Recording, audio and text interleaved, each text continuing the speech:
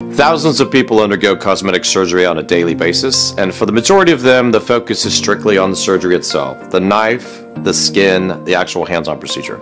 Yes, of course, that's very important, but having performed over 6,000 surgeries in my career, I'm here to share with you something that isn't talked about enough: patient's recovery and preparation for surgery.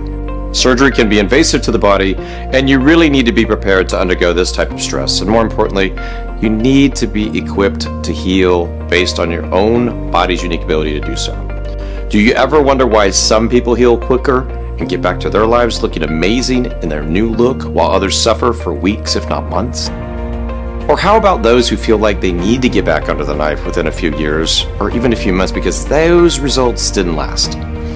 All of this depends on how well your body is prepared for the surgery, and you need to have a customized plan designed for your body.